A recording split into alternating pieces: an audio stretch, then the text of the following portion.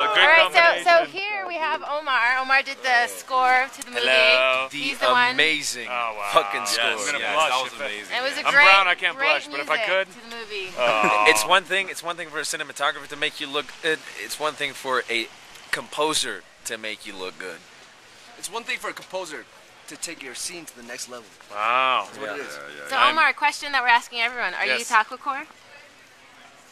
I think I am. I don't know really what that really means. I mean, I do know what it means. I mean, I think, you know, Taqwacores is the abandonment of dogma. Then yes, I am.